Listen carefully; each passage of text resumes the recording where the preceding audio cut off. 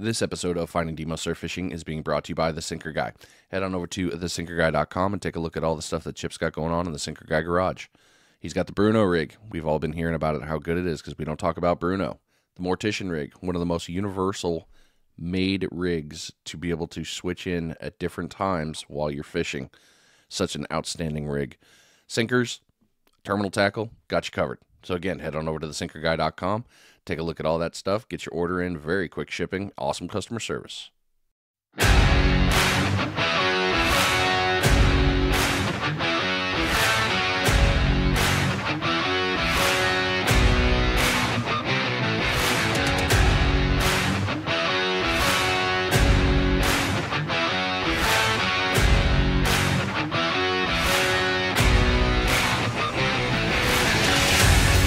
Oh yeah, welcome to another week, everybody. Hope you're doing well. Everything has been going glorious here. I'm sorry if you missed last Friday's episode, also known as the no episode. I didn't want to drop anything on Black Friday. Wish I kind of had a voice changer for that. Yeah, I didn't want to drop an episode on you guys. You should have been out there doing your own thing, and it's family time, so I didn't want to bug you with that. This week, though, man, we're going international again. Yeah, buddy. I'm loving these international episodes. These are a lot of fun. This time, though, we are heading to South Africa. Now, I've read throughout my life that South Africa fishing is amazing, the pinnacle, so many different great buzzwords that it's just outstanding, and you got to experience it sometime in your life. So I went on a hunt for you all. I went looking, and I found a charter captain that has been crushing it in all facets of fishing out there in South Africa. We're going to be talking with Go Fish Tours, and you can find them on all forms of social media. They're on Facebook at gofish.mosselbay, Instagram, Shawn_May_fishing_guide, and YouTube. They have their channel up there. I will have the links all back in the episode, and you should go back and seriously take a look at all the stuff that they've been doing. Shawn and his team have been crushing it, posting about it, and showing all the available options they have for you to go take a look at. So if you're thinking about going to South Africa, or if you're in South Africa and you've been looking for a charter to finally go out and see, this is a damn good option. So without me flipping my jibs for this whole episode, welcome to the show, Shawn. Thanks, man, for coming on. Hey, thanks, guys, for having us. This is great. I mean, it's only evening there and morning here. It's perfect, you know. Yeah, no, it's sun setting on this side. Yeah, we'll take the sun from here. We got some fishing to do today. I mean, we're all for it. So it's let's see here. So us right now, we're moving into fall, which means you are starting to move into your springtime. Is that correct?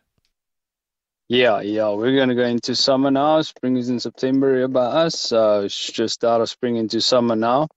Or that's what it's supposed to do, but it's still cold here. It still looks like winter. I don't know. Weather's weird right around the world at the moment. But yeah, it's supposed to be summer by us. Yep, yeah, it is. It is a little weird around the world. So before we even get into the real questions here, I'm going to ask. So with winter fishing, does things slow down there or not really?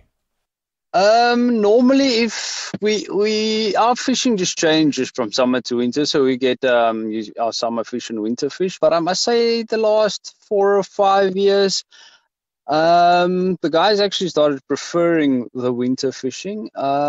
Fishing is a bit slower in winter as in summer, but the size of the fish are just ridiculous. We have amazing fish this summer. This whole year, last summer season, this whole winter season, and going into the summer now has definitely been our best fishing season in 16 years, definitely. We had crazy winter sessions.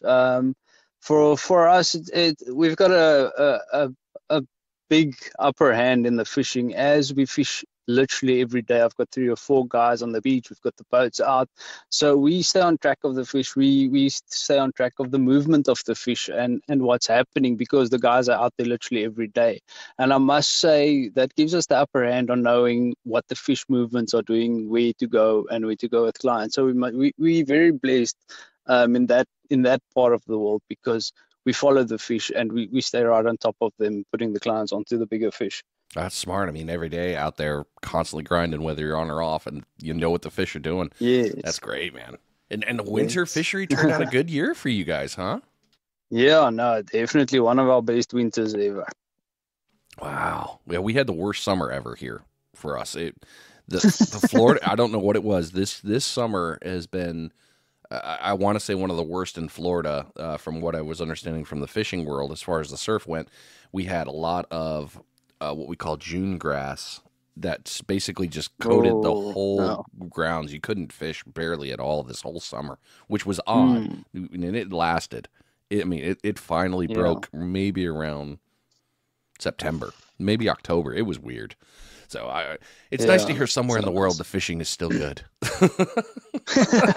Yeah, yes. Oh man!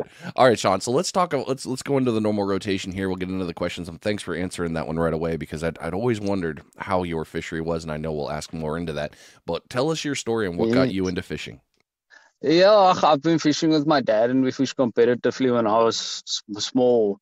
And then started it getting more competitive. I got chosen for the South African team when I was like 14 years old. I think I was one of the youngest springbuck anglers or South African anglers at the time. And I was still in school, and guys would always beg us, "Yes, please come take us fishing. We can't catch anything." So then after school, the guys will come and get me at home, and I'll go fishing with them. I loved it because I get to go fish with these guys and I can go fish where I want to. And that's just where it started. And after schools on holidays, when I finally got my license, South Africa, you have to be 18 to get your driver's license. So then I could actually start taking clients out. And the guys, yes, we started. I charged the guys 100 Rand back then. It's like almost nothing, just to get out and just to get out fishing, and that's just how it grew. And it's like I realized, yes, there's a big opportunity here because like, I can't even take everyone fishing, and it just grew from there on. And I just took the step and take more and more clients, and then I bought a tackle shop. And then I started small, and just that just grew, and we got another tackle shop, and we got the boats, and I got guides working for me, training the guys up. My one guide's been with me now for like 14 years already. So the guy knows the ins and outs. They're well trained guys, very professional guys, and that's just where we are at the moment. That's just step by step, moving forward and learning every day. Man, so you started out as a kid enjoying it, started taking Yeah, friends, and then you bought a one tackle shop, bought another. Man, you have built the business all around it all. That's so cool. Congratulations.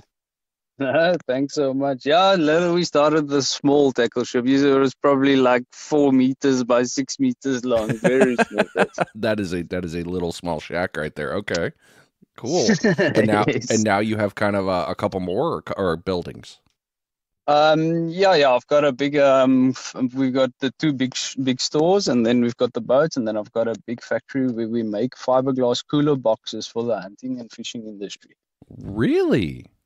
Wow. Oh, what's Yes. the name of the What's the? Oh, now you got me. I got my pen out. What's the name of the tag or the Oh, coolers? it, it's called Go Frost Chillers. All right. Yeah, Go Frost Chillers. And how do you spell go FISH chillers? Yeah, Well, nice. Okay. I FISH. Yeah. will I will make sure I tag that back in the episode. That is so cool that you're making these. I can't wait to look it up. Man, Yeah, no, it's good. I'm excited for you. Yeah, You've got the business and you've got different pieces of this. You've really done the whole act. You've done the spider web. You're getting all the angles. That's so yeah, like pumped for you, that's it. man. Yeah, no, you have to. In South Africa, you have to pull all the strings to get it working. Yeah, makes sense. Absolutely. All Yeah. right. So for your personal time, what type of fishing do you like to do? Anything with the fish are biting. Yeah, it's a difficult question. Everyone also always asks me, so what do you like to do? I say, I hate sitting next to the beach knowing I'm not going to catch anything. So Right.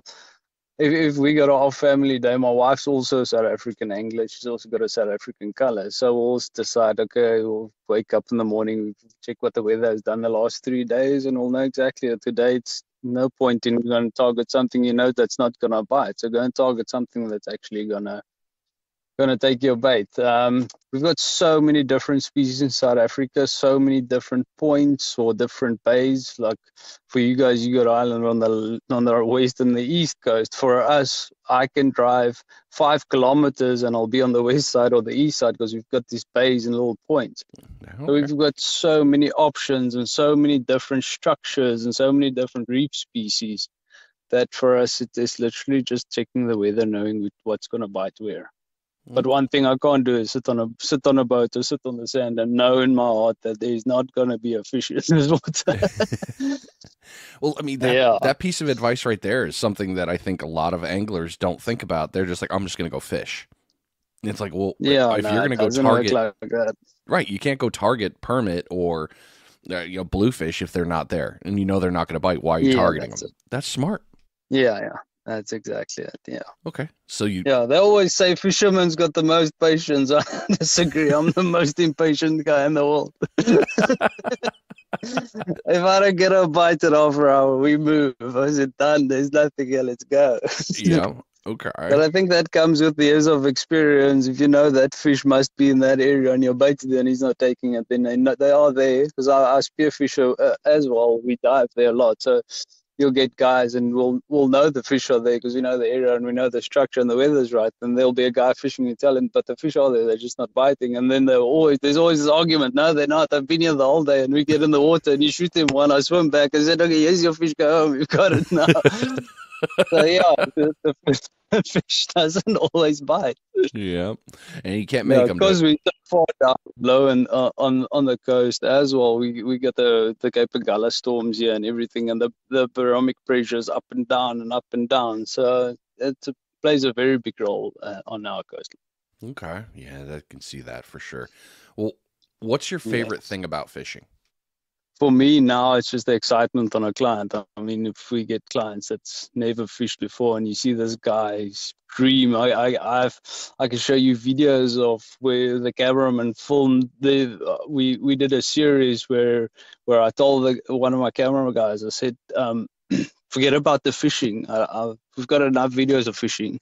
I've got so many videos of guys catching a fish, and the guys love it, but for me it's boring because that's not what it's about. I mean, I told my guys focus on the emotions, and as soon as we did that on a few tours where I told the cameraman forget about the fish he's catching, forget about how he's reeling the thing in, forget about everything else. I want to see that guy's emotion in his face, and I took some guys to Angola. We did a tour there, and there's one guy, old guy, I'll never forget it. His dream was to catch a big carp, but he's a South African guy. But those fish are extremely tricky, and he went to Angola with us, and this guy caught a big fish, 35, 38 kilo carp, which is a decent sized carp, and he just cried like hysterically, like uncontrollable, ugly cry, and that just gave me the meaning of why we're doing this. Why are we doing this? If a guy comes, he flies right across the world. And his dream is to catch a 200 kilo shark. And for us, for me to go catch a 200 kilo shark is like for you guys to just walk to the beach and catch something. I'm going to catch it. It's there. There's so many of them. But if you take that away, if you take your emotions out and actually look at the emotions of the client and how he's enjoying it and the experience he's having in it, and that just gives a whole new meaning to the sport and meaning to why we do this. And that's why we must just push just to keep it for the future generation as well. It's just because let everyone experience it. Ah, yeah, man. The feeling is there. That is the key. I mean, getting that smile, and an ugly cry. Oh, come on, totally worth it. Oh, it's so worth it. It's nothing tears. Tears of happiness for catching that monster. Yeah, dude, congratulations on doing that with him. That's phenomenal. He'll never forget that for the rest of his life. Yeah, no, that's awesome. Yeah. Well, in your personal time, what is your favorite fish to target? I definitely say those big tarpon up in Angola North. Definitely, there's not much that can beat that in that area. Average tarpon up in North Angola is between 80 and 100 kilos. So those are very special fish. That is not a small fish. On the color lines. That's Yeah. They've got very big fish up there. But like I say, you can also get your days there where the weather's not right. Then we go and target something that's biting. For me, I just want action the whole time. okay. All right. What is a bucket list fish for you to catch? So many. All the ones I haven't caught yet. Isn't that the truth though? It's like, oh, there's one. No, there's like 40 I want to catch. Come on. Oh man. Okay. Yeah, for me, it's just something new. We do tours up in Mozambique as well, and that coast up between Mozambique and Somalia. They've been tormented by pirates, and it's just a very rural area. And if you go fishing there, like I've been fishing my life, I've been fishing 32 years. Sometimes I go there and a client will catch something on a jig, and I'll just like, I'm not sure if we should touch that thing. I don't know what it is. I've never even seen something like that on the internet. Let's rather just be careful here. Yep. So for me, that's the excitement, is especially on the slow pitch jigs on those rural areas. You never know what you're gonna catch, and then sometimes you think, yes, somebody saw this thing somewhere and decided to make an alien movie. That's where they get these crazy ideas for these alien movies. Is on these fish. Yeah. Yeah, that just brings the excitement. You never know what is gonna grab. Yeah, I can imagine there. So I ended up spending, I think it was almost 2 months in Djibouti. So I remember looking at the water like, oh, wow, it looks really clean. And then talking to one of the Djiboutians, they're like, oh, no, that's not clean. Dude, no, that is not clean water. Stay out of that. So I learned quite a bit about the Horn of Africa and the differences in water off the coast there. So I can understand what you're saying. Where are you all located in South Africa? I mean, granted, it's a big country, and you got a lot of land there, all the way down from Cape Town, running all the way, over to Durban. Where are you at? I'm in Mossel Bay. That's about 350 kilometers from Cape Town. So yeah, all my clients will fly either into Johannesburg or Cape Town, and then just do a bounce flight from there to George Airport. That's about 20 minutes away from me. Okay, so you're down. Okay, so you got that Yeah, southern tip. yes, we're on the southern tip, yes. But we've got lots of bays. So I live in Dunnaby, and then 9 kilometers to my left, we have Mossel Bay, and 10 kilometers to my right, we have Bochums Bay, Vlees Bay, Canon, and Gouritz, which are all bays and big points. It's like massive bays. So if we have a west wind, I literally fish in the inside of the bay out of the wind. If we have an east wind, we fish on the other side. So we're very blessed. Weather doesn't really affect us at all. Currents doesn't really affect us at all. And even if we have a 7-8 meter swell, we literally just fish on the other side of the bay then, because then the waves will hit that side of the point. Yeah. If for listeners, if you haven't zoomed into the map of South Africa, especially in this area that he's talking about, I mean, you could just go into the Cape Town portion of the map, and you've got one massive. You got False Bay, which is a giant, absolutely huge. Yeah. But you can go over to Kogel Bay, and then run down a little bit. What is that? Pringle Bay. Pringle Bay. But I mean, just playing here, you got Moss Bay, and then you know what? Hey, it's not working out for me today at Moss Bay. We got that bad wind. You can just roll over to what is that? Groot Bay. Yeah. So I mean, yeah. There's so many bays. Yeah, you've got a great fishery. I mean, inland. A lot of this. One of the ones that caught my eye was Fisher Haven down south there. Yes. It looks a lot like Pensacola, like our area. You've got, hey, you know what? Hey, we got the big water here to the south, and then let's go inland. We can go. What is that? Bot River Lagoon. We can go inland into the lagoon there, or we can go into the intercoastal. That is a ton of fishing land. That's just that's got to be a lot of fun for you to have so many options. Yeah. Most of the area that we fish, I normally don't have to drive more than 40 kilometers either way from my house, and you will have more than enough space to do exactly what we need to do. It's absolutely brilliant, man. Great setup for you guys to be set for success. Well, you talked about going from South Africa all the way to Somalia, and that's some distance right there. That's a serious bit of Yeah. travel. Yes. Yes. Um, and with the boats too. I mean, you have a fleet. You have the charter boats where you can go out, do overnights, long trips. I saw that when I was going through your website. Do you also go Yes. over through those ones? Do you kind of stay just onto the southern tip there, or do you try to push up over to? I mean, I heard you talk about Mozambique.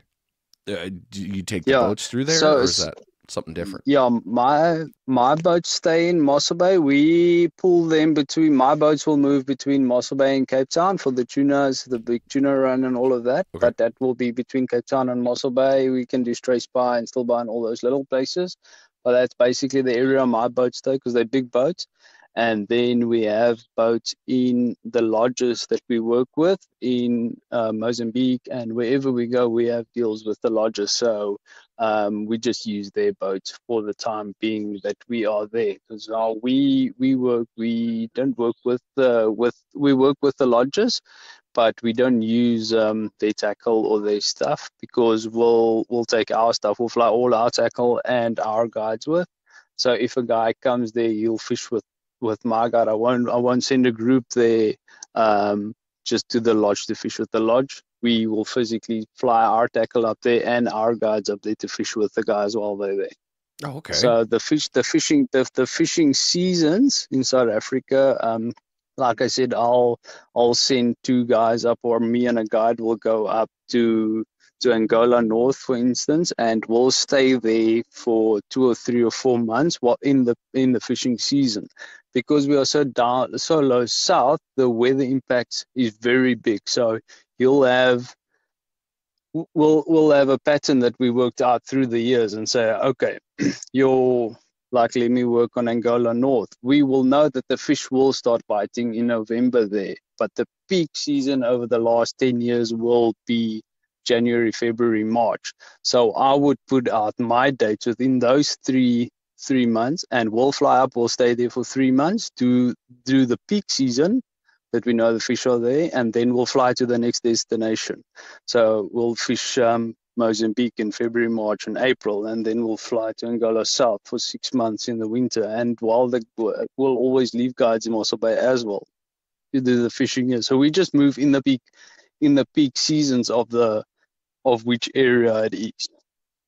Wow, that is a lot of ground. I mean, you've got what, Angola, Nambia, 1, 2, South Africa, 3, Mozambique, 4. That's 4 countries alone right there in just that tip that you guys are fishing. Yeah. That's without the Mossel Bay and the Cape Wakker and all those places. Yeah, no, it's absolutely, it is. We're right on top of the fish everywhere. That is so cool.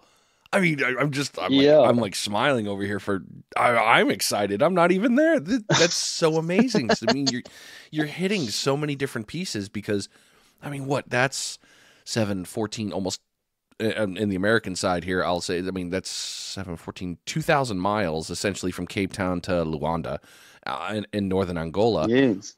That's for me, when we drive from my house to the northern part of Angola, that's about 4,900 kilometers. Yeah, that's and you're running charters. A long drive. And this isn't just for you just fishing. This is for your charter business. This is you setting them up for customers. Yes. All right, I got to ask because I've got the map up obviously, and I'm making sure I get everything written down proper because I'm a visual person, so I can see. Okay, I see where you're talking about with the northern and the southern. And Madagascar is obviously off to your west, and you got the Mozambique Channel. Yeah. Do you go into the Madagascar area, or do you just stay hard into the South African coast?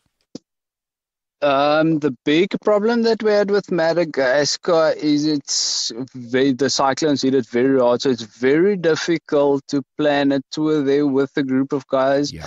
They are cheap, but if you go to do what you want to do, you can't go to the commercial hotspot guys because there is fish, it is good fishing in that. But if you want to target your upper class fish, your world record class fish, then you have to go to the areas that they don't fish. And to do that, that's on the wild side of Madagascar. And the problem we have with that, it's a very short season, and it's enormous. You can get there. I've been to Mauritius with clients for 3 weeks that we didn't get one day to go out to sea. Literally, we landed with the plane. They rushed us to our house. We got there. We had no idea what's going on because they speak Creole there, and no one can understand that. It's the weirdest language in the world. And they had these big roller shutters over the windows, and we were like, what's going on? And we were literally the only car on the road. And Mauritius is normally just full of traffic. We were just going for it. And they said we're not even allowed to be on the road. And we didn't know what's happening. And the next minute, this massive cyclone hit us. And we couldn't go home, and we couldn't fish. And we just got locked up in this place without food, anything. And that's a very risky thing for the wild side of Madagascar. You don't want to go sit there in a little house for 2 weeks and not be able to fly out. But I had a guy now that fished with us in Angola. Marcel's his name. We are planning on a thing there. He's busy setting up a setup there for us. As soon as they're done building the houses and everything, then we're definitely gonna start doing trips and see how it goes there, because they also spearfish a lot, and he lives there. So on the good days they go, and there's definitely some very good world record class fish in the area that he's fishing. That's going to be a lot of fun. I look forward to seeing that on the YouTube channel. I know you're going to post some good things after that gets done.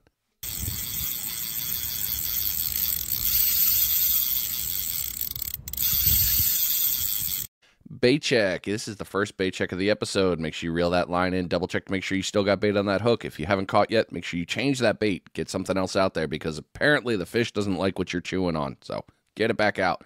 This bait check is being brought to you by Ninja Tackle. Head on over to ninjatackleva.com and take a look at all the awesome things that Matt and his team have put together for you to pick out. The Ninja Dagger rods, all the way from 7 to 12 footers. Love those rods. You guys know I have them. I fish them. I can't endorse them enough, because I've put them through some hell, and they keep coming back, and just awesome sets of gear. Maybe you need some rigs. They got you covered there. They got a whole bunch of different sets that'll cover you all the way from the Panhandle to the northeast of the United States. Reels, he's got a bunch of sets there with the Achios brand, and maybe some other rods too. He's got those other pieces. Or maybe you need some optics for your firearm. Ninja Tactical. Lots of good stuff in the Ninja Tactical side to get your hands on, get you all set up for success. NinjaTackleVA.com. Get your order in. Get it all set up for this year. All right, so now that we've talked about that, and we're moving into the guiding business. We've been talking a little bit more on there. Let's push through. So what got you into guiding? It sounds like from the earlier piece, and I'm not trying to put words in your mouth, but it sounds like the kids that you were with, they're like, hey, take us out. And that kind of just started the build. Is that correct? Yeah, no, definitely. Yeah, I grew up from a very young age. Yeah. I mean, a business owner, what was that? Before you were 18, you were already starting your own business, and, and then you just grew into a big one. I was like 14 already. Start the entrepreneurship early. Okay. Well, only way. Well, now that we've said that, so if a client goes on the website, they have a myriad of options to choose from for a guided trip. Is that correct?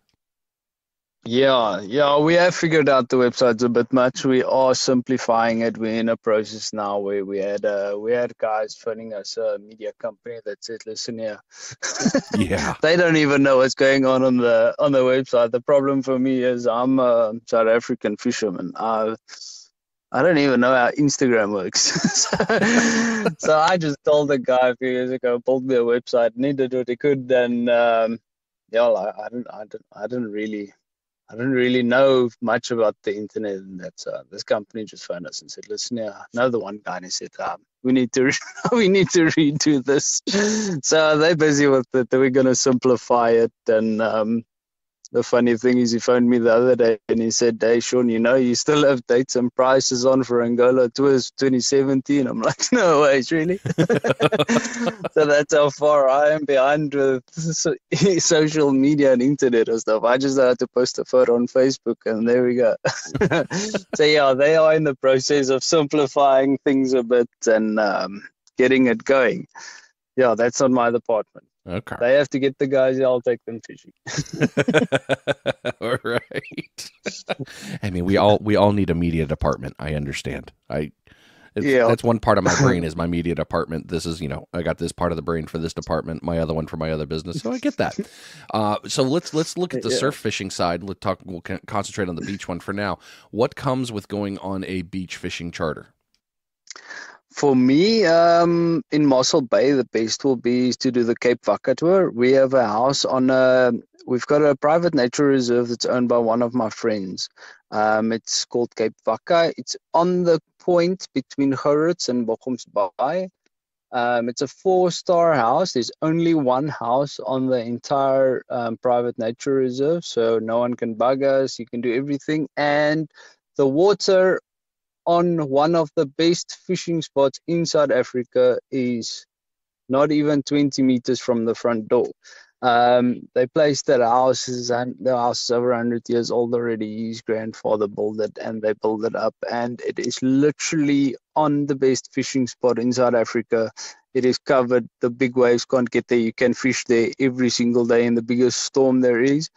And it's got all the structure on your right in front of the house is where we catch those massive sharks and rays and edibles and whatever you want to do. And 300 meters to the right side is the end of the point. Then we have the wild side. So you've got the waves breaking there, rolling onto a nice reef in a private nature reserve. So that means we've got all the species there. If you go and sit there the whole day, you can literally catch species after species after species after species. So what we do normally, we'll leave one guy with the rods in front of the house. They'll always stay in the water while we fry or whatever, make food. Rods always in the water. When we go to bed, we just open the front windows and stick the rods through the window and put them under the bed, and you'll wake up with the giant reel screaming. And in the daytime, we'll leave one guy with the rods, and then the rest of the guys will be on the reefs catching species for the guys that's all out there to catch species. So that's definitely one of the most comfortable fishing experience. There is not many places like that in the world. It is an extremely special place. And that will just definitely be the one I would say for somebody to come to South Africa for. If you want to come there, definitely that's the one. I mean, it sounds like the one you bring your whole family to. Hey, I want to go fish. The rods are right there, and everyone else is relaxing in nature. Does, yeah. Yes, definitely. I know it is a very, very, very special place. Well, with this location, you were saying that basically there's tons of things to catch. Is there a specific target species, Yes. or is it, hey, we're going fishing, and what do you want to catch? We're going to put you on what you want to catch. Yeah, we can do that. Most of the clients will tell us beforehand, they want to catch this or that or that. But everyone, of course, wants to catch the big shark. We've got so much time that the guys are tired. Okay, we've been fishing on the rocks. Let's go for lunch. There's a shark rod in. So whatever we're doing, it's literally an area of 200-300 meters. So you can be standing fishing for whatever species you want to catch, and you can just literally turn around and you'll still see your big shark rods in the water. We lots of times we'll be standing there and you'll just see a rod flat to the sea, and there's 200 kilo bronzy on the other end, and then you just have to run like hell to get there. Yeah, but the species is, like I say, it's so easy for us. We know exactly where they are. So if a guy tells me, listen, yeah, I really want to catch this or this in this trip, our tours are normally between 4 or 5 or 6 days. So we'll pick the weather. We'll check out the weather for that week, and we'll make a plan and just tell the guy, okay, the weather is right here for this. Let's leave today, leave the shock today, and we'll get in the car if we need to drive to another place. It's very close. You go for breakfast, catch something there, and then go back, get the guys what they want. But by us, like we say, it's not as like the fishing by you guys. We have hundreds and hundreds of different species of fish by us. And most of them, when we fish for species on the reef, we'll use a kind of bait that all reef fish will eat. And if we fish on the sand, we'll use a piece of bait that all the sand species will eat, and vice versa, and that just opens up the whole area to catch more than all the target species. Well, you've definitely got your game dialed in. You've been at this so long, that makes a lot of sense, and that's very smart. So that piece there. Yeah. One thing you said caught my ear was you're talking about a 6-day evolution. This is an all-inclusive. This isn't a 1-day in and out. Do you offer the 1-day thing, or is it this is what we offer Yeah, is the yes, we weekly? do. No, yeah, we definitely, because lots of guys come here on holiday and they decide, oh, today's a good day, I want to go fishing, or they'll phone us and tell us, okay, we're here for this week, we just got this and this planned. What can we do on Wednesday? And then we'll check the weather and tell them, okay, this and this is your options. What do you want to do? We Wow. also have the cage diving, and most of the international guys come here to swim with the great whites. And that's then when we incorporate either the hunting or the fishing or whatever with the guys. Yeah, no, I'm good. Great white, great whites are they're really cool to watch on TV for me. That's just me personal, but Nah, that's they really cool. puppies, man. We swim with them almost every week when we go spearfishing. They just another shark. It's just got a bad name to them. It's like a pit bull. I've got pit bulls at home as well. They're the most gentle dog. My pit bull's never even done anything. But everyone's scared of a pit bull. It's exactly the same. It's really weird for me, and people are going to judge, and I'm okay with that. I'm actually not worried about getting bit by a great white. I mean, the bites from a great white are not common. I guess for us here in the U.S., it's more bull sharks Yeah, and a couple others. It's the speed, yeah. the sheer speed of that fish. It's a little terrifying for me of how quickly they can turn their bodies and move. I'm like, yeah, no, I'm good. I don't want that kind of surprise in the Yeah. water. Yeah, for us, we so used to them. They just another shark. Yeah. You must just know you saw him, then they all relaxed. Okay, I'll remember that if I ever try to get into the cage. I'm good. Um, with running a charter versus your personal day of fishing, how is that? How is there a difference for you, or is there a difference for you? Yeah, in a charter, I don't fish at all. Well, I'll fish with the guys. I'll do everything for the guys. I'll cast in and put bait on and everything. I'll help the guys out. But for me, on a personal thing, if I go fishing for myself, I've been targeting big fish my entire life. That was my drive in the beginning, and always wanted to go bigger and better and just more and more and more size for the photo and thing. And I'm now, as I'm getting older, realizing that the fun side. So for me, I like in just taking a smaller rod. Sometimes I'll go to a reef section that I know is going to be productive, and I literally just want to speed angle, like see how many species you can catch with different things, or just if you always want to try something new, just take that time and develop something or do something new that will help a new guy, new bait tactics or different traces or just something like that. I like to play around on my own, but I always say that, but I never actually get the time to do it. But yeah, when we go, then I would definitely go for the smaller things and catch the more species and try something new. And as in the tackle shop, so we always want to stay ahead. So we try something new and see if this works and make a plan here or try something else. Well, I mean, hell, that's fishing. If you're not trying something new, I mean, you're becoming a dinosaur. You're going to go extinct. You got to try new things Yeah, to become better faster. yeah. No, definitely, 100%. So you talked about tailoring. Well, we kind of talked about this a little bit. Now, if a customer, and this is great for the whole international community because you've got people that live in South Africa that are obviously going to want to go on charters. And then you've got people that are going to travel Yeah, into South Africa because for them for holiday, some people are going to want to run down yes. there and get those. How do you tailor your trips to the customer? Yeah, every tour we do is gonna be custom built for the guys. But during the years, we've got lots of international guys that come here every year. We already know what they want to do. They've already done everything. So for them, it's just easy. Most of the guys will phone me, hey, we're coming this day and that day. Let's see you then. If done. So speak to them for the whole year again and you just pick them up. But the thing is, with our clients, they've been coming every year for so many years already that we actually became such good friends. We chat all in the WhatsApp groups. We've got a Go Fish Family WhatsApp group, and actually, you've just become family with the guys. You become such good friends, and you really know the guys. They invite us there, and vice versa. And it just becomes fun where a client just turns into actually being a proper good friend on the other side of the world, and we speak regularly with the guys. So Yeah, that's just the point of the whole thing is you get a guy he tells us, Lauren, my wife, is on the computer most of the time, so she'll always ask the guys, okay, you want to come for fishing these days and these days? Do you want to do any extra activities? And the guys will tell us this. Or the good thing for us is everything that we can add to the tour is within, like I said, a 30-40 kilometer range from my house or wherever they will stay. So it's very close. So if a guy wants to tell me, listen here, I want to come on a fishing trip, but I would also like to hunt.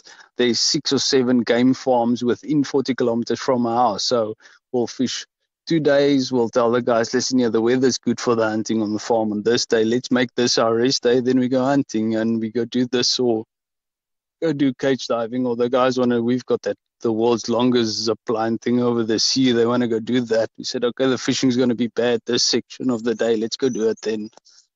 So we just actually, the guys just tell us, listen, yeah, this and this and this is what we want to do. And then when they get here, we see what the weather is going to do, because you don't want to plan ahead and then tell the guy, okay, on Wednesday we're going to go hunting, and then Wednesday is your best fishing day.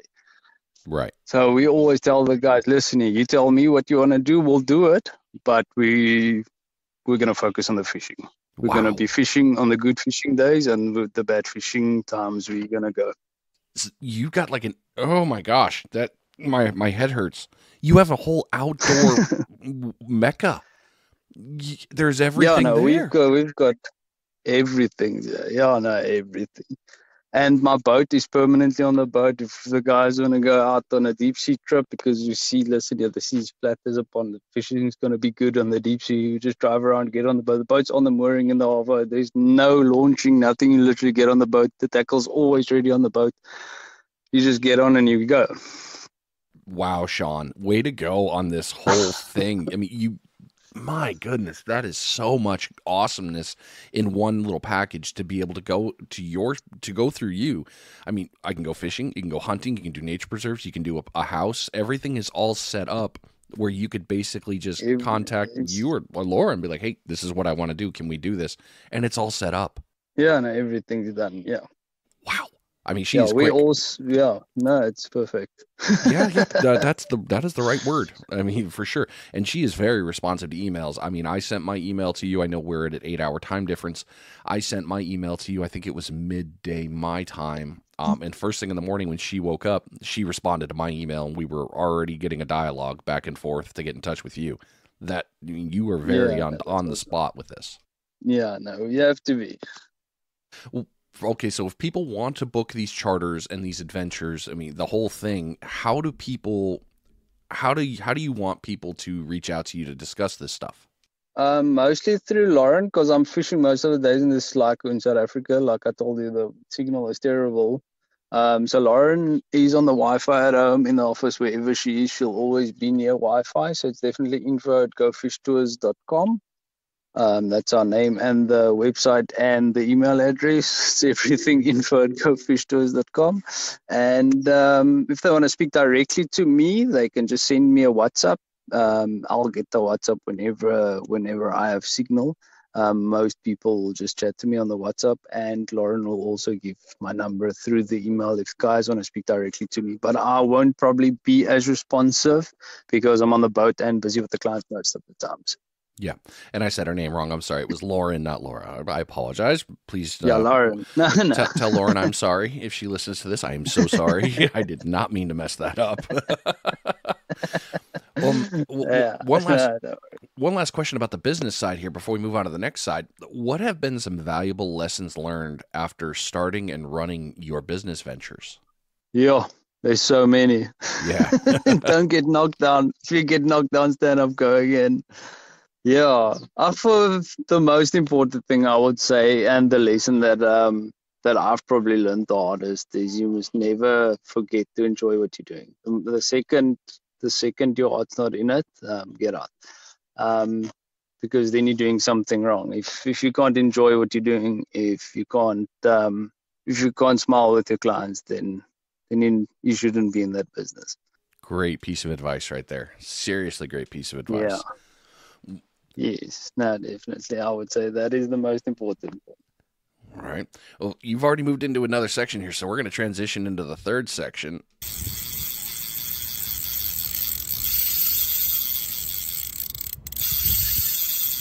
It is your second bait check of the episode. Hopefully by now you've caught all the fish and you're already on your way home and you're listening to this podcast on the way home. And if you haven't, you're still at the beach just enjoying the day. Don't forget to bring that line back in, check your bait. Maybe you need to switch it up. Maybe you need to go for more synthetic, or maybe you need to use fresh bait. Change it up. Let's catch more fish. This bait check is being brought to you by DS Custom Tackle. DSCustomTackle.com. Take a look at all the things that he's got in the shop, and there, I mean all. He's got a ton. Are you a rig maker? He's got you covered. Hooks, floats, different swivels, all these things put together to get your gear all set up.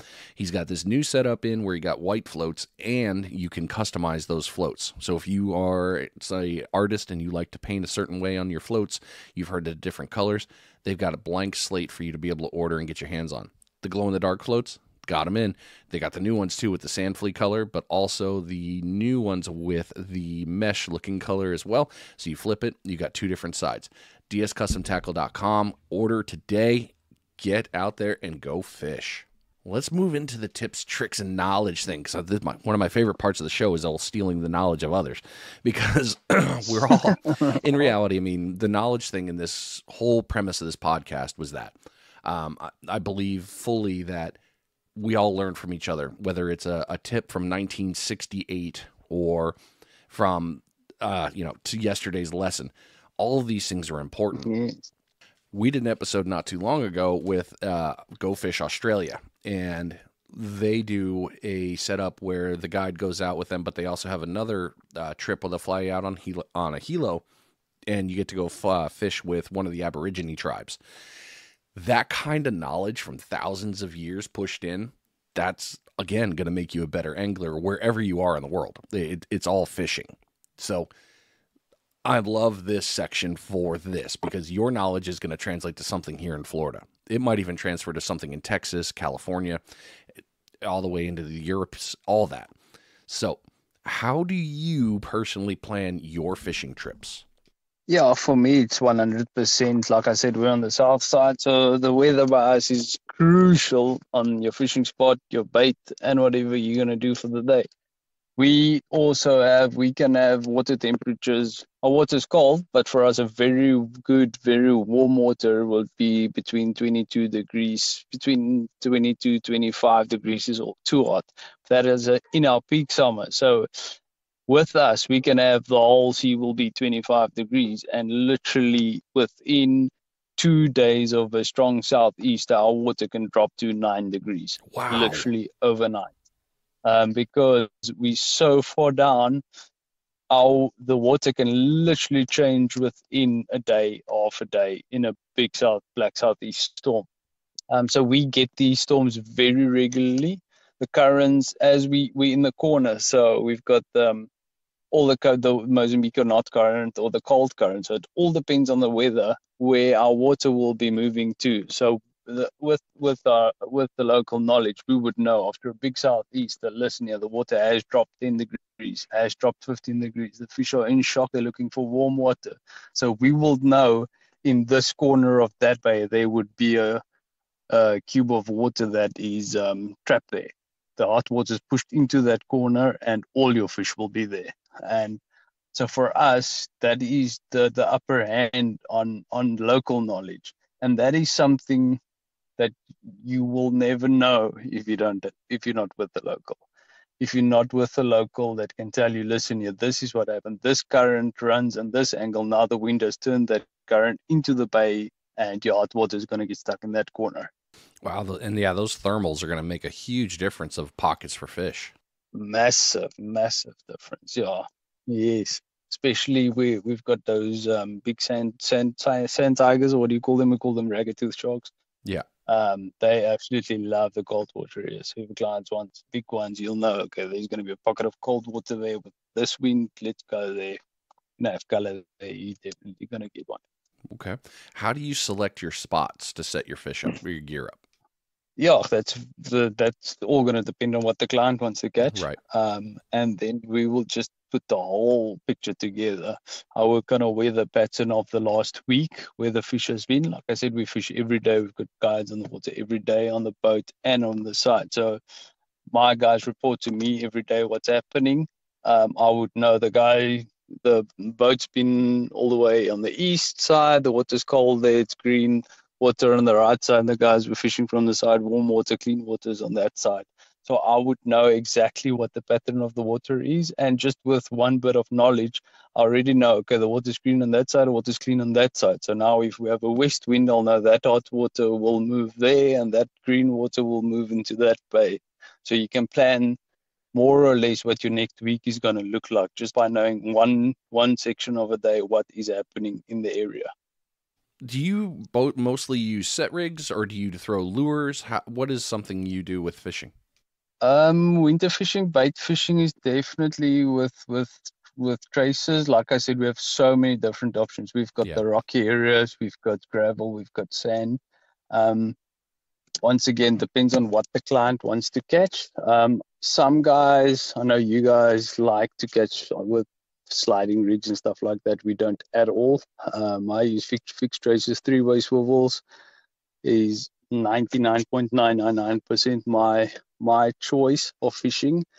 The reason for that is if you would take a line from your sinker to the three-way swivel, and then from the three-way swivel to your hook, if you would draw that in a straight line, that distance between your sinker and your hook should not be, let's say you've got a long trace, a meter, meter and a half. So from the tip of your sinker to the tip of your hook will be a meter, meter and a half with both traces. Now on a sliding rig, the distance, so let's say a fish grabs the bait, that fish only has to swim a meter and a half away before the sinker sets the hook. But on a sliding rig, the distance between the tension of your rod's tip and the tip of your hook is going to be 150, 180 meters in your cast. So that means that fish has to swim the stretch out before there's enough tension for the hook to set.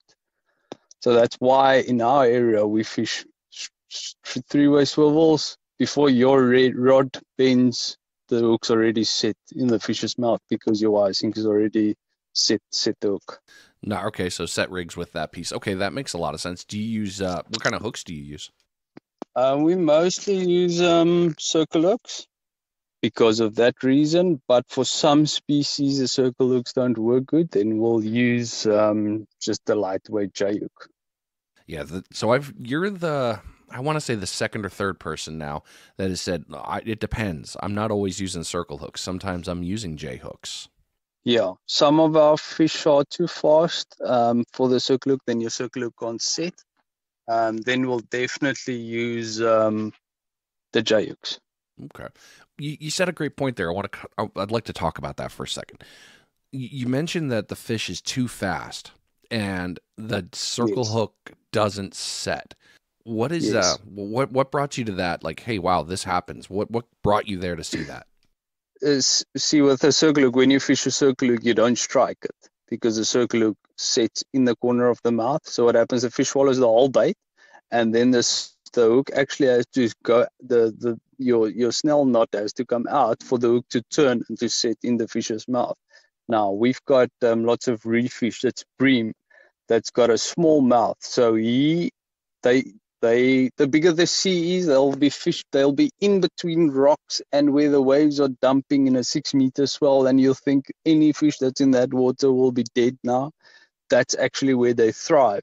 So they're so used to extreme pressure, extreme currents, extreme waves. So when that fish sees a piece of bait, he literally just grabs it and goes, because if he misses it now, it's gone. The next wave, everything's upside down.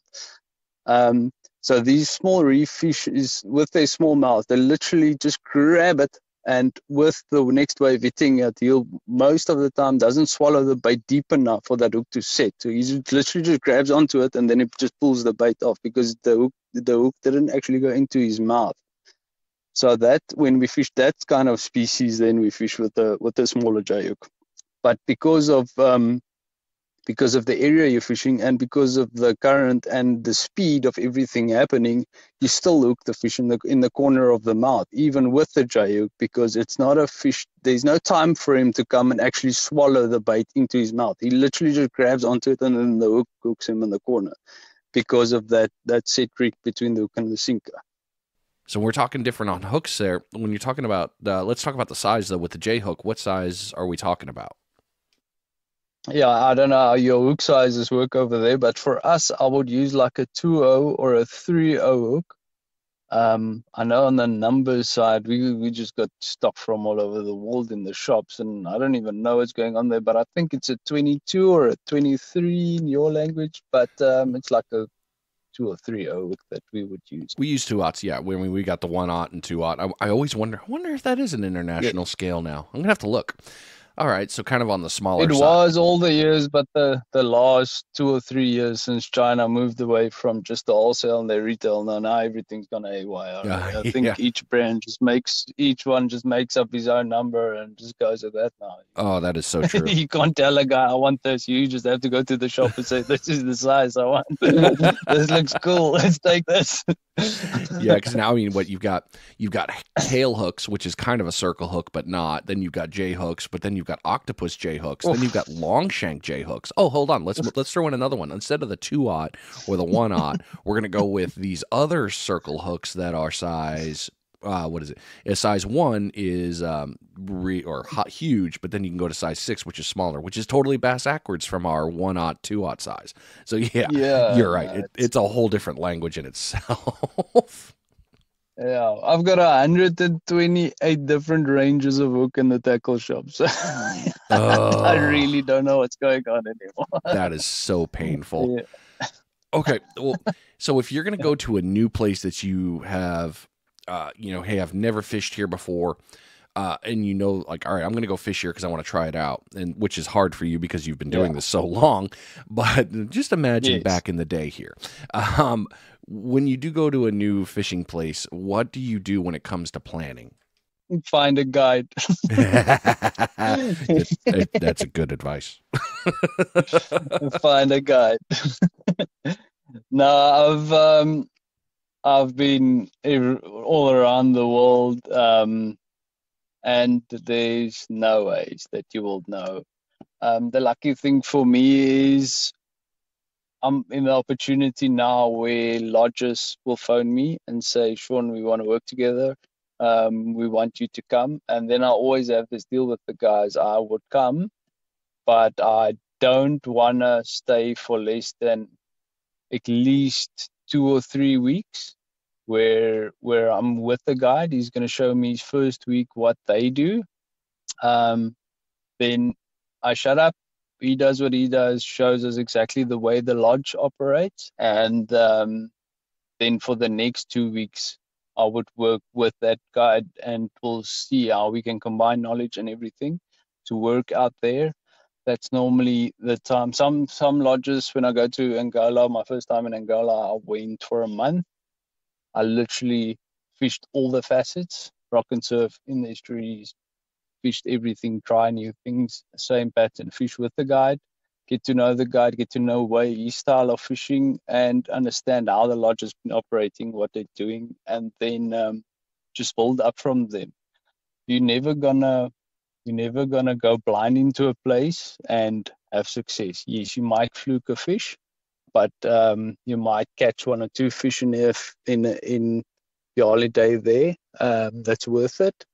But if you actually just spend the time with the guide for your first few days of the trip, we normally have the guys that come here on holiday and they come to the tackle shop and this guy's got all the plans and he buys all his tackle and everything. And no, he's going to catch fish. And this holiday is his fishing holiday.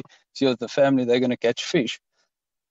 And then he spent his whole holiday here, and now at the end he realizes, listen, I haven't caught anything. And now his wife and his kids are laughing at him, and he decides, listen here, yes, I'm just going to book a guy to go and catch fish. And now he comes with us and he says, yes, if I just knew this in the beginning, if I just did this, I would have had so many fish. So I always tell the guys, come with, pay the extra bit, And just spend one day with the guys. Let them at least show you what to do, and then you can build yourself for the next of the holiday. Because then you've got the background on the area, you've got the background on what you're actually doing. So for that's just the rule right around the world. Wherever you go, first get the knowledge and then build from there. Don't try your own thing. It's not going to work. You might catch one or two fish. You might hook them. Yes, it does happen. I've seen crazy things in Mossel Bay with people catching crazy fish called check-on fish by fluke. It does happen. But if you're going to go on a fishing holiday, get the guide on your very first day. Let him show you how they do it and build from there. I mean, it's smart. It's you got to keep your pride in check. I mean, if I'm traveling somewhere, I know I'm a good fisherman. I know I am. However, I also, you said it right there. You've been a professional angler from your youth. You grew up in the fishing. You started out in that world, but you went to another place knowing what you know and still said, hold up, let me get a guide. Let me learn how you guys do it. Even though it was a business venture, you still wanted to do that because you wanted to make sure, hold on, let me see how you do it, and then I can replicate it. Yeah. Yeah. No, always. You'll never know anything. You'll never know everything in fishing. You will always learn till the day you die. And especially in a new area, especially even if you get a little kid from a village, take him. He knows. He's been doing it his whole life, especially in the African countries. Those kids live off fish. If he doesn't catch a fish, he's gonna die. Have you ever been in that situation where if you come home tonight without fish, your dad is gonna give you a clap of your life? So take that kid with. He knows what he's doing. It's his survival technique. Yep. Survival works. So if you're out there fishing, even with everything you know, and the bite is not on fire, how do you adjust your tactics? For me, definitely, if the fishing's slow, then go deep and slow. That's how it works. Fish is fast, top and fast. Fishing slow, slow and deep. I don't know if you guys use slow pitch jigs on your side. I was very skeptical my whole life about slow pitch jigging and the whole vibe about the small things catching the big fish. And then I got sponsored a whole bunch of things to try, and they've been on my boat for how long?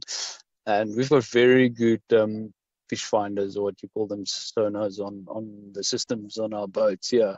And I can tell you when I'm over a school of fish that this is the fish. This is more or less the size of the fish. I can tell you accurately what is under the boat. And this one day we were on the fish and it was big cob, and I've got 12 guys on the boat, all with different bait, and they're just not eating. And eventually I said, now, where's that box that guy gave me? And we put a jig on. And my very first drop, we got a cob of, I think it was 59 kilos, massive cob. And I said, what? And this little jig is, I think it was a 60-gram thing with little tiny, the jig para. It was called jig paras. And I said, what is this? And this little thing called this massive fish. And I literally dropped 3 drops, and we got 3 big fish in a row with 12 guys on the boat with bait on, without a bite. And then from there on, I was like, wait, there's something happening here, and started experimenting more with the slow pitch jigging and all of that. If you see other Japanese fish, I mean, they absolutely love the jigging and the slow pitch jigging. And for me, that's just how I learned if we trawl lures and everything and the bite slow, you just put deep divers on and you go off the speed. That thing must just dive down and just boop, boop, boop, boop, boop, boop. That's how you activate the fish. Also, sometimes if they don't bite, it depends if it's a cold front coming in or a cold front leaving, with your barometric pressure going up and down. It's very technical depending on which side of the African coastline you are. And then, of course, water temperature. You get thermoclines. Sometimes the fish are just above the thermocline. Maybe they're just below the thermocline. There's just so many options, and you have to just experiment. Does this work? Are they here? Are they there? What they're doing? What's happening? And I think that is something that I learned practically in the spearfishing industry. I spearfish a lot as well, just on my free time. Got a few clients, but we don't really do that. I just do it for fun, to get away, and for fitness. And if you're actually in the water, seeing the actions of the fish in what circumstances, what weather, what barometric pressure. I mean, sometimes you'll find those big carp and they're literally 10 meters below the boat because there's a thermocline and the water is ice cold at the bottom and the fish are literally on the surface. And you'll never know that if you don't get in the water and go look for them. I've heard a lot about slow pitch jigging. Yeah, we've got there's one guy that I routinely follow here in our area, and he taught me some good stuff about fishing. We went out on one trip together, but him and a few other people started a group called Slow Pitch Jigging in Florida. His YouTube name is The Casting Assassin, but Ryan is his name. He's become he's just an animal when it comes to fishing. But slow pitch jigging, I know he won't say he's perfected it. However, I will say he's probably a damn good master at it. He has really, really explained how slow pitch jigging is such a big deal. And then we got another boat captain that does it routinely with light tackle. 30A light tackle is our guy up here. And he has mentioned how important jigging is on that. He's like, we catch amberjacks with it. He catches monster fish left and right. So you're talking about slow pitch jigging and how impressive it is. It is a true great thing that really works. Yes, no, definitely, especially on amberjack. Yeah, no, amberjacks love a slow pitch. Yeah, the old Volkswagen of a fish. That's a fight and a half right there. All right. So we'll move into the last section here. Perfect transition. One more.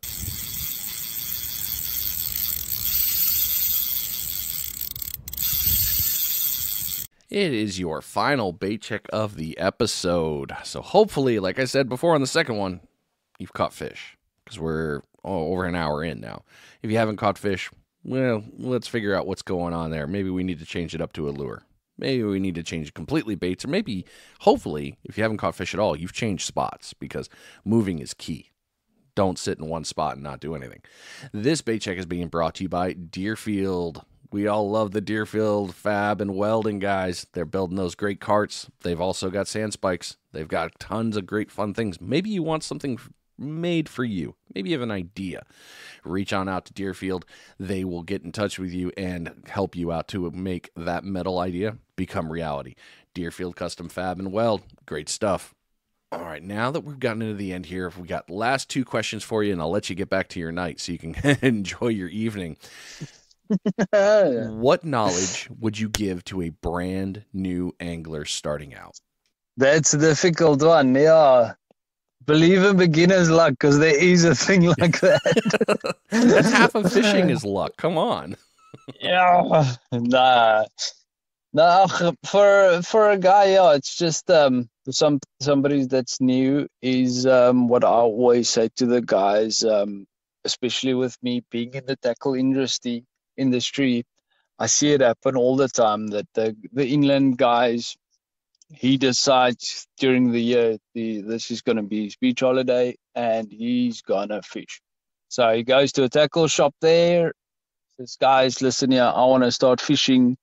Those guys are professional salesmen. He lives 1,800 kilometers away from the beach. He's been fishing 10, 20 times his life. He is a salesman.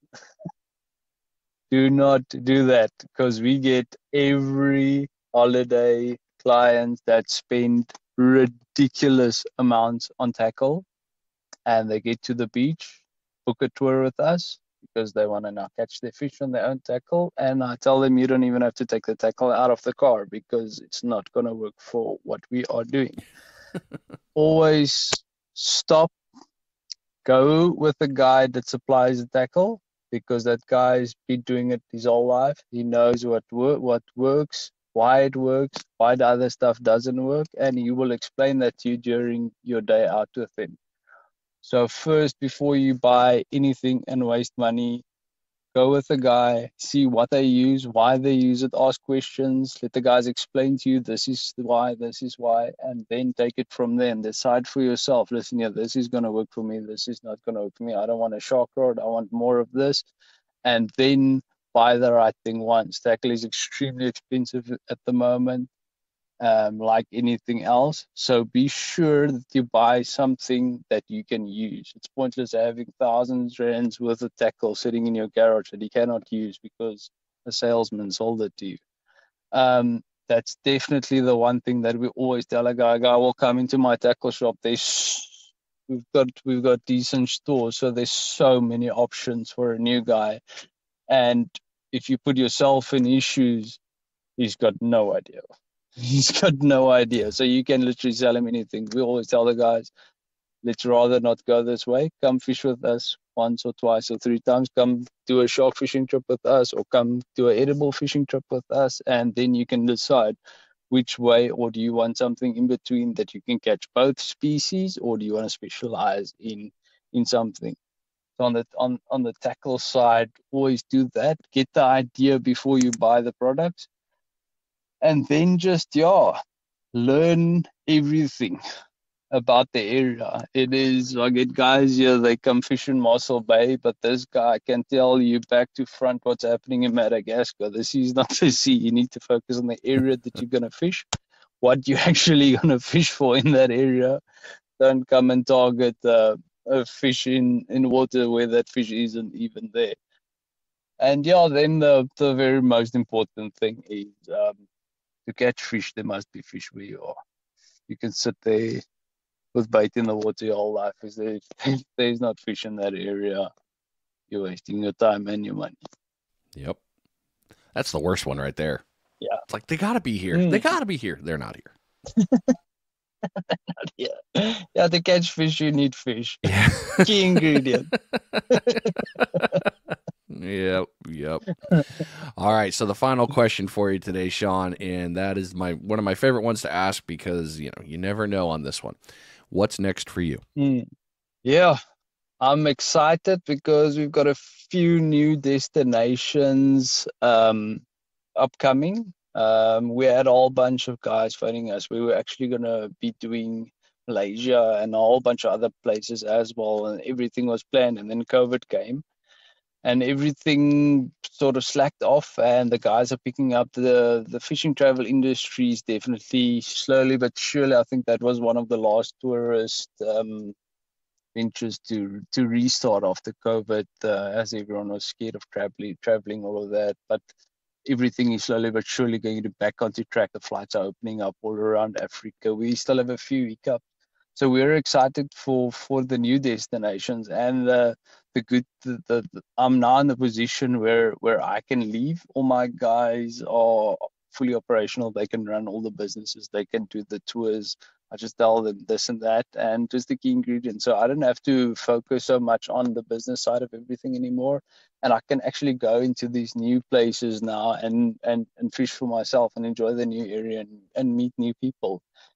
And just for during the COVID, with everyone being at home, they were watching so many videos, and we got so many new clients coming into Mossel Bay, into my hometown now. And I'm just excited to meet the new groups and the new guys, and just to extend the whole Go Fish family range. It's very exciting for us. It sounds like it, and I am really excited to see all the stuff that you guys keep bringing in, because you got a lot of great content, but you're going to so many great areas, and now with the national side, it's even better, man. So congratulations on everything that you've started, built, and accomplished so far. I mean, I know you're just getting warmed up. You're not done yet, but congratulations. Yeah, no, definitely. No, thanks so much. Well, thanks again, Shawn, for coming on the show. We will talk soon. That's it. Thanks, guys. Thanks for listening. See you soon. Absolutely. All right, ladies and gentlemen, hope you enjoyed this episode. We've been talking so much about fishing down through South Africa, but also running through on different parts of the continent there, if we're talking about it. I mean, we went all the way north to Somalia. That's pretty far up from that southern area, Mozambique, Angola, lots of great things available. So as I opened up the show, don't forget to take a look at Go Fish Tours. You can take a look at their website. They've got it on social media. Lots of great options for you. If you have questions about the episode, you're welcome to reach out to me, but you're also welcome to send them a message. Send Shawn and Lauren a message, they will get in touch with, they'll happily respond. They're very quick to respond. If you're looking at going out to those areas to go on holiday, vacation, to go fishing, reach out to them to set up your charter. But you also heard there is a housing available. You can get an all-inclusive built together. But that's their world. I don't know anything about that, so you're going to need to reach out to them. If you liked this episode, don't forget to like, share it out there. Help somebody become a better angler. That is the most important part of this episode and show in general. I want to help you become a better angler, whether you're here in the United States or in Africa or Australia, Europe, all those pieces. I want you to get out there and get fish, and I'd love to see what you catch. You've been listening to Finding Demo Surf Fishing. Thanks again for being here. I am out of here.